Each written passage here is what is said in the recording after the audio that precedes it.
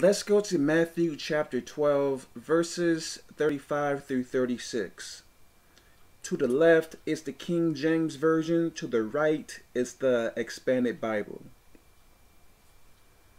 A good man out of the good treasure of the heart bringeth forth good things, and an evil man out of the evil treasure bringeth forth evil things. I know that many of us have heard, and you may be one of those people. I continue to hear that God knows my heart. And from what this scripture is saying here, yes, God does know your heart. He knows that you have a very evil heart.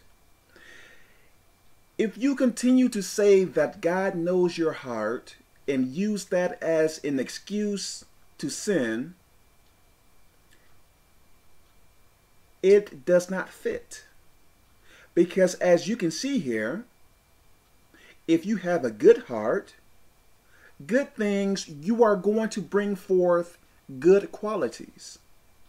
If you have an evil heart, you are going to bring forth evil things. So you can't use God knows my heart as an excuse to continue to sin, because it does not fit. A person who is truly following God's rules and regulations is going to have a good heart. A person who loves to sin or use excuses to continue to sin has an evil heart. It does not matter if you never have murdered a person or fought a person. If you are choosing to disobey God, you have an evil heart. I know that you don't like to hear this, but hey, I don't have a huge church depending on your money. Let's go to verse 36. But I say unto you that every idle word that men shall speak, they shall give account thereof in the day of judgment. So people who believe that little white lies does not matter, or I told this lie to protect you, foolish things like that, lying for any reason. Let me say this too. I have to be careful of the jokes I make too.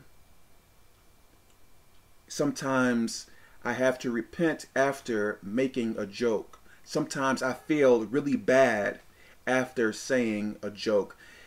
Not any sexual jokes and stuff like that, but even if it is teasing a person or something like that, I have to apologize when I say it. So we have to be careful of what we say, even with jokes.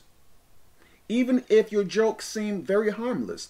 I believe, well, it really depends on the person really, but I believe that my jokes, in most cases, I guess, they are harmless. But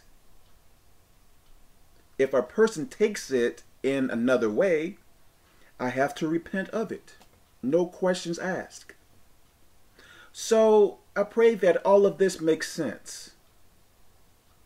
So you can't say that God knows your heart. This is why you are getting drunk, you are getting high, you are having sex before marriage, you are stealing from people, you are doing other reckless things.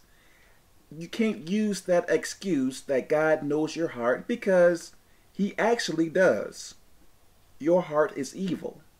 So I pray that this makes sense. God bless.